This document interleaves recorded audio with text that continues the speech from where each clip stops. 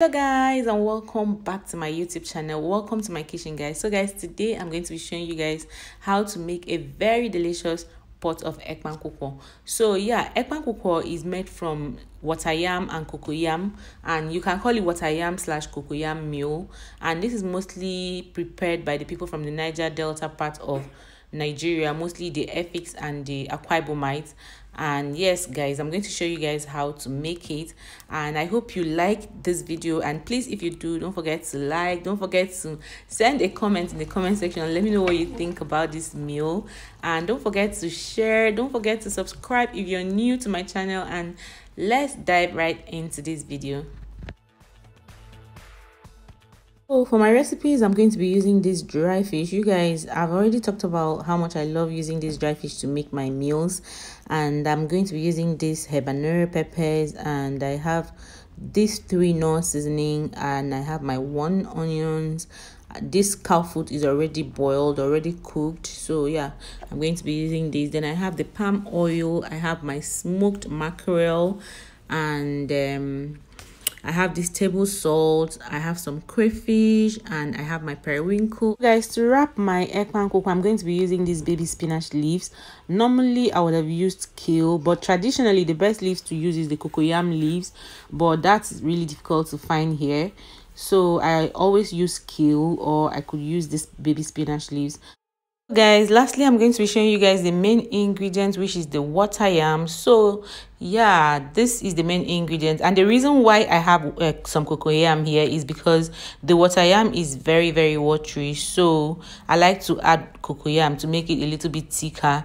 And also you can actually use only cocoyam also, but if you're using only cocoyam, then you have to add some water to make it lighter, because you know, there should be a balance. It doesn't need to be too watery, and it doesn't have to be very thick. The first thing I do is to peel the water yam and the cocoyam, and while I'm peeling this, I'm going to get a bowl of water and be putting the already peeled and sliced one into the bowl of water, just because I don't want the color to change to purple. So yeah, I'm going to do that. So after peeling this, I'm going to wash it properly and make sure that it's very clean. And then the next thing is to get my grater. This is my grater, you guys, and this is the side that I like using. So I'm going to get the grater and I'll start grating this yams, you know. So the thing is that with this meal, the process is really long.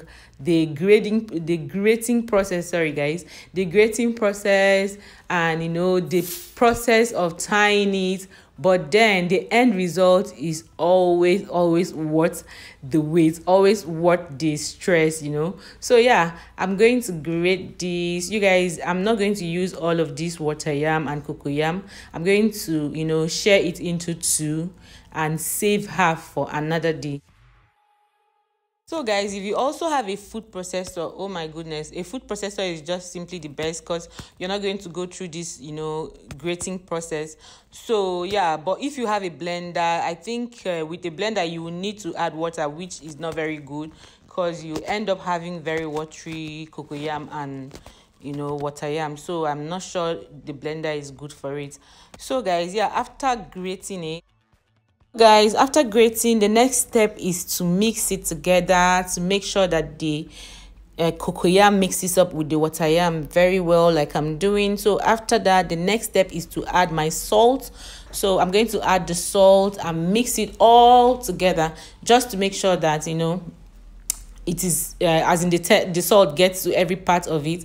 And another thing that I do sometimes, but I didn't do it on this particular day, is that sometimes I can add maybe one of the Knor seasoning that I'm going to be using, and also mix it while I'm mixing the salt. But I didn't do it this very day, you guys. So guys, the next step is to grease the pot that I'm going to be using to cook this food. So yeah, I added some palm oil in the pot, and I'm using my spatula. You can use your hands to grease the pot, just to make sure that the water yam and cocoyam doesn't stick to the pot once you start making it, you know. So yeah, I'll grease the pot and then I'll set that aside. And then the main step, this is where the real work comes in. The second major work in preparing this meal is in wrapping it. And in wrapping it, you need to be very, very patient. For me, this took me like 1 hour 30 minutes. So it could take time depending on the quantity you're making, and you need to wash your hands and be sure that your hands are very clean. And then also you need to wash your leaves. If your leaves are not washed, yeah, you need to make sure that your leaves are clean, your hands are very, very clean. This is super easy to wrap. You can see the way I'm wrapping it, and you don't have to, it doesn't have to be like, it doesn't have to be even, it doesn't have to be equal. You wrap based on the kind of leaf you have. If you have a small leaf, then you add a little quantity.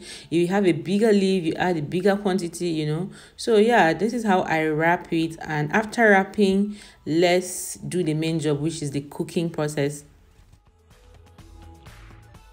So guys, before I started prepping other things, I had already added some water in the periwinkle and just left it, soaked it in it and left it just to soften it out. So periwinkle is optional, you mustn't use it. Sometimes I don't use it at all to make this meal. So guys, first thing I'm going to do is to debone the smoked mackerel I'm going to be using. I'll debone it and then pieces them into this size, not too tiny and not big. I'll set that aside.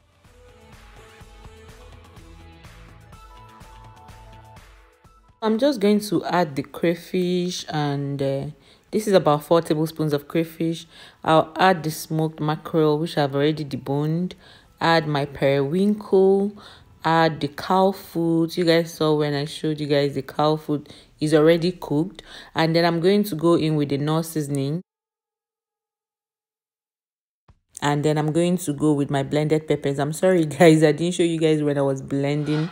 So yeah, I'm going to add the blended pepper. So guys, the best water to add to this is your hot water. I've already boiled some hot water, and what I'm going to do is to open like the middle, make a little space at the middle, add some hot water, and then by the side I'm going to add like very little water.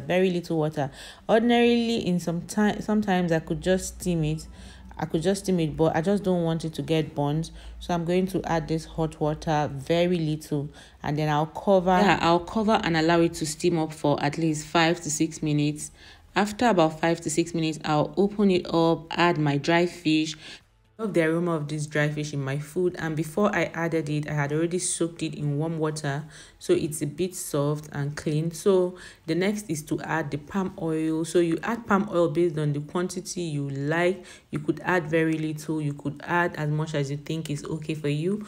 So the next thing and the final thing I'm going to be adding, but not yet, that is when I notice that it is well done. And when you're stirring, you have to stir it gently, if not it's going to turn into a puri if you don't stir it gently. So the last thing is to add some spinach leaves, but this is optional, you don't need to add, but I just felt like I should add because I had some left. So this is the last thing I added, and this was after 45 minutes. So I'll cover and just allow it to cook for at least 2 to 3 minutes, and you guys, this meal is done. This meal is done, so ready, delicious, aroma is so good. And thank you so much guys for always tuning in, always watching.